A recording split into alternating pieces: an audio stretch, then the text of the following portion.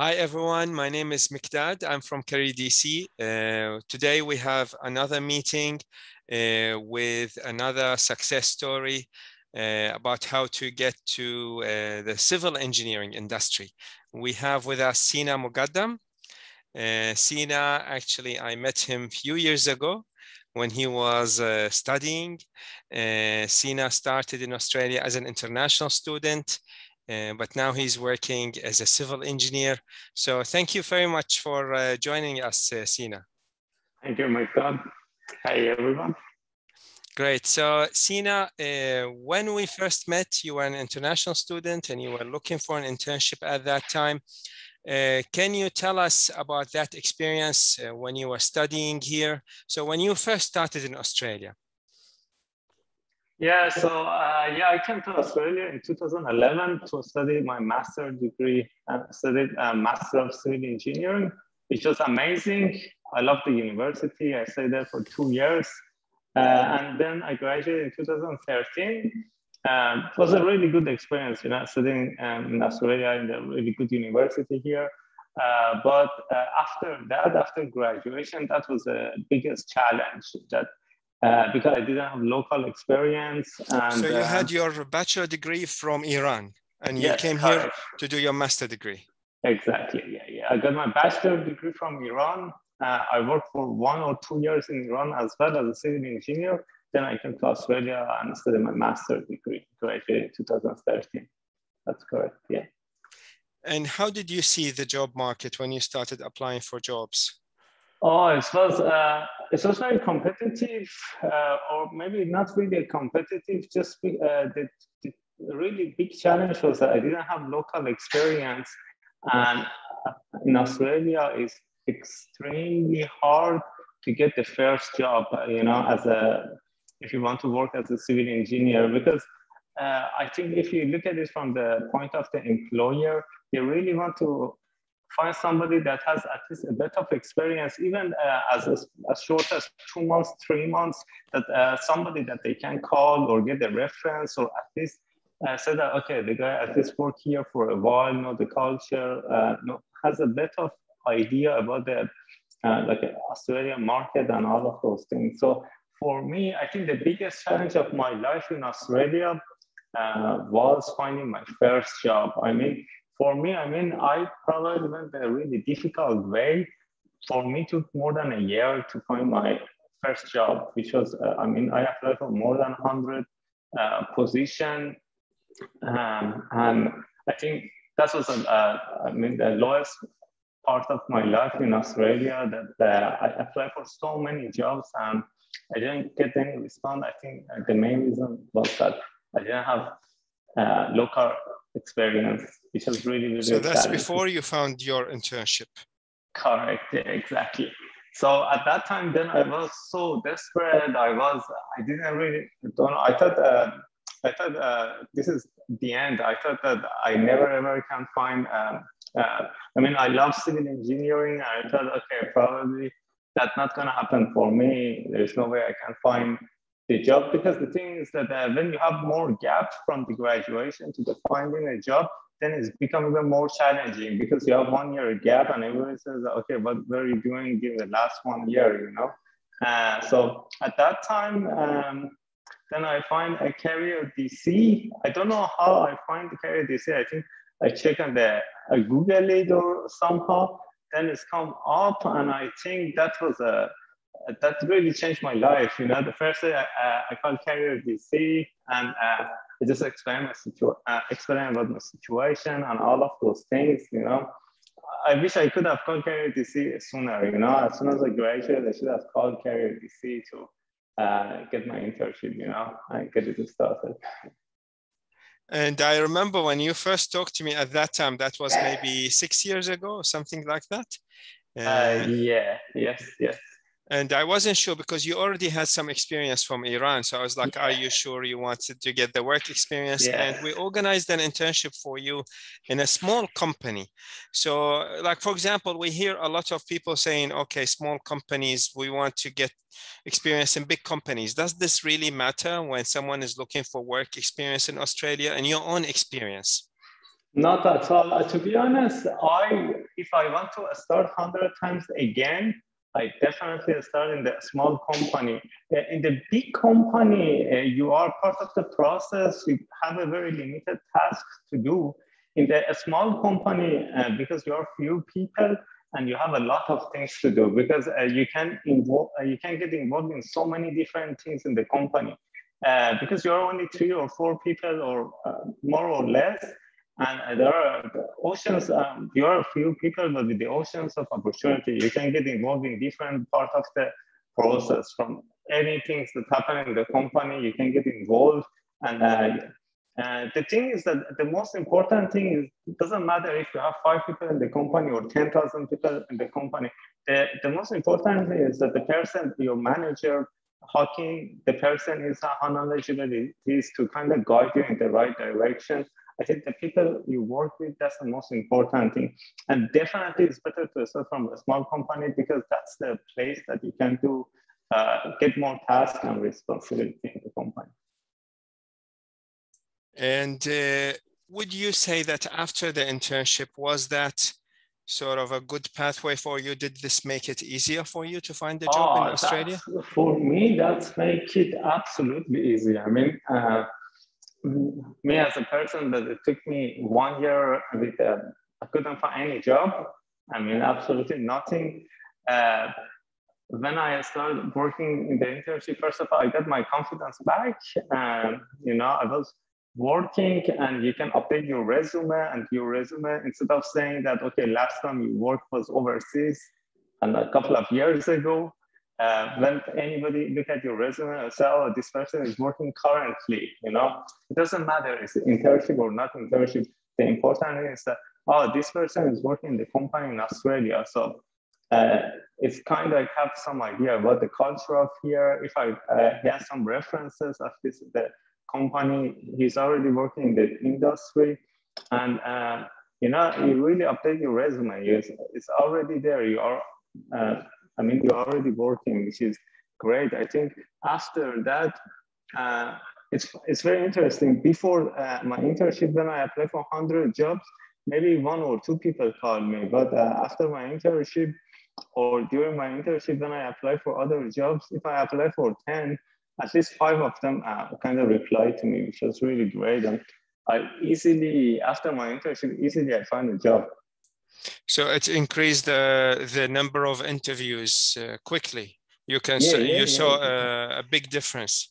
Oh, huge difference from, as I said, out of 100 jobs that I apply and I get 2, let's say it's 2%, and increase to maybe 50%, you know? That's what, I mean, I easily find a job after that, easily. Great. And then after that, you found the job, and then did you stay in the same job, or did you move, and was it, or did you stay in the same job after? No, after that, well, after a couple of years, I moved to the new job. In Australia, I think there is a kind of different culture compared to, I mean, some countries overseas, like in back home, usually people stay in one company for a very long time, maybe for the rest of their life. In Australia, there are so many opportunities, so many jobs, and so many opportunities. And the funny thing is that as soon as, I mean, as I said, the most difficult part is getting the first job.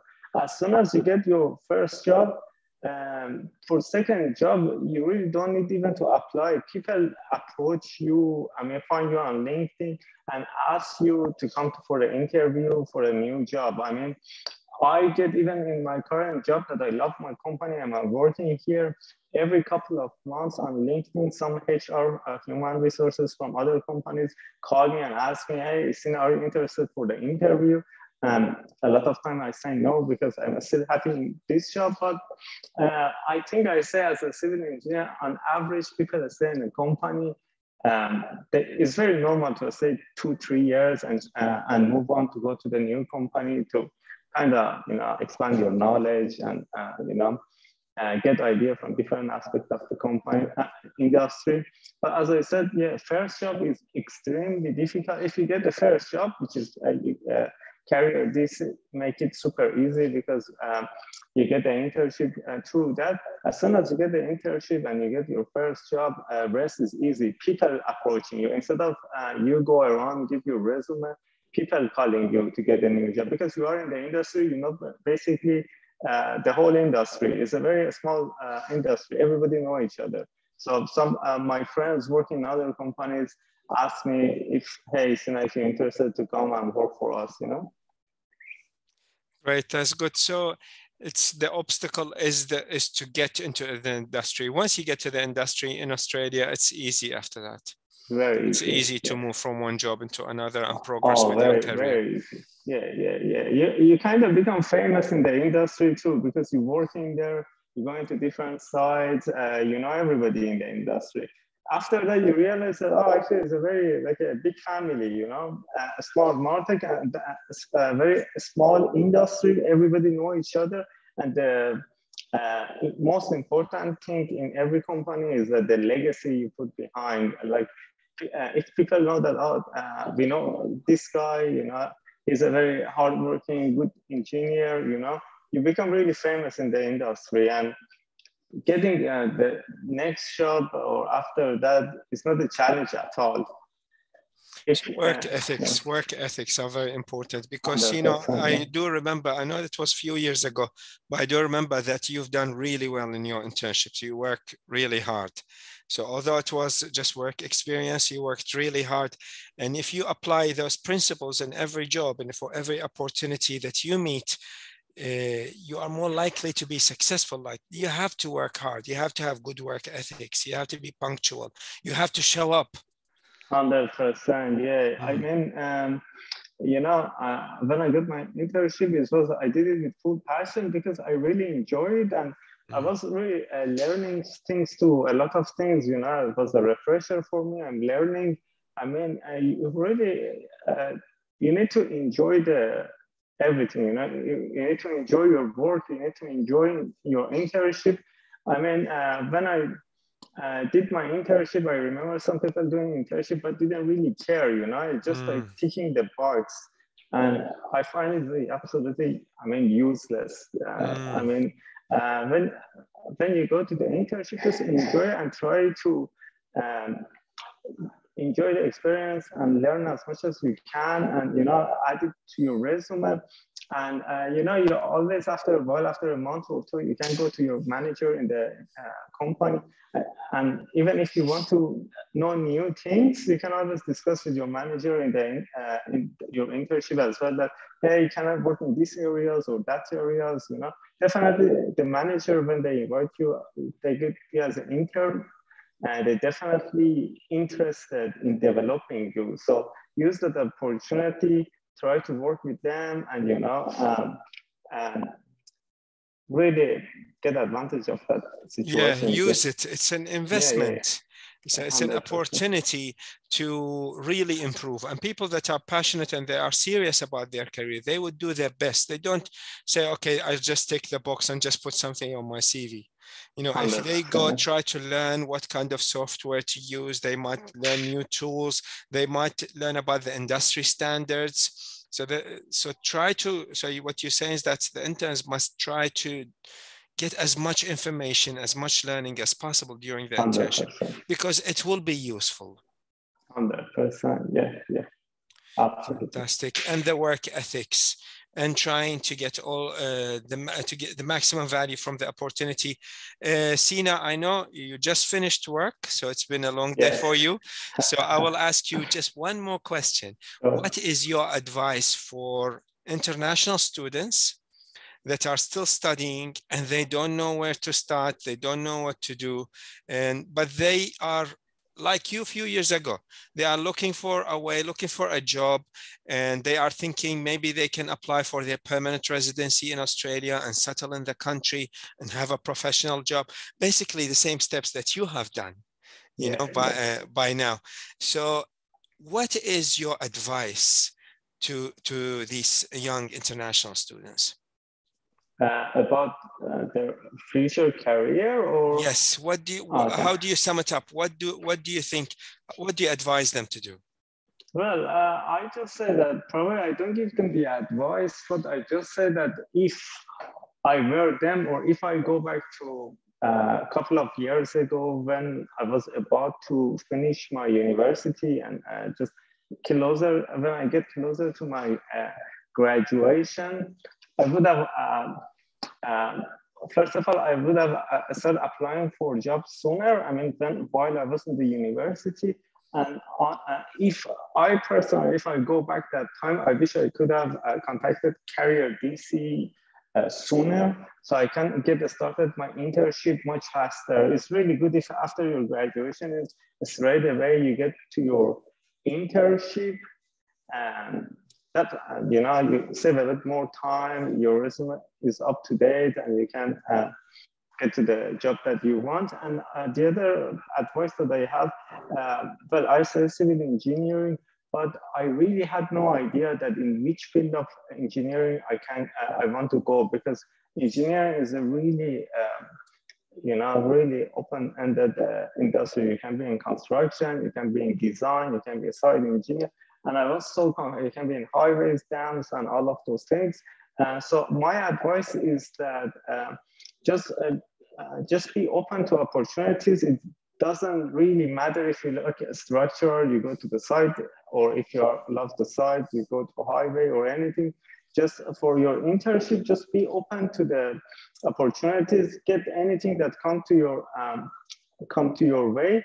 Any opportunity is a fantastic opportunity. And then slowly after that, you can say if you like something or not, then slowly kind of give it the direction. So just for your internship, just go for it, because it's not only the exact thing that you want to do, is knowing about the company, knowing about the culture of Australia, again, your communication skills and all of those things.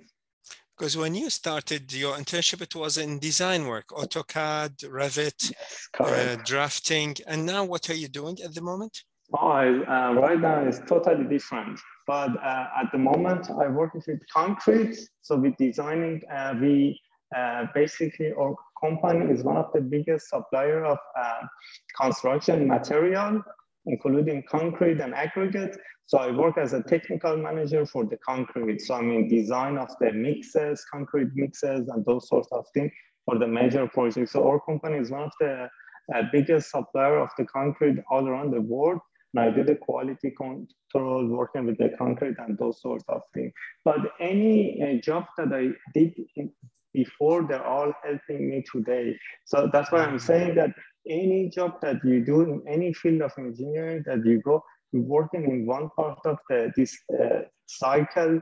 So right now, when I work with other engineers, I can say, hey, I did a design before, I understand from your side what you mean, and all of those things. So it's anything that you do at the end of the day, you gain skills that gonna help you with the task. So the idea is just to get to the foot into the door, just get into the industry, and any opportunity, just take it. Definitely, yes. Great, thank you very much for your time, Sina. I appreciate it. I'm very happy to hear about your success, and I'm very glad that we reconnected and had this meeting. I hope to always see you becoming more and more successful. Thank you, Mikdad, and I really thank you for everything that you did for me during the last couple of years and helped me out to be to the place that I am today, I'm very glad that we are part of your success. Thank you very much, Sina. Thank you, Mikdad. Thanks a lot. See you. Bye.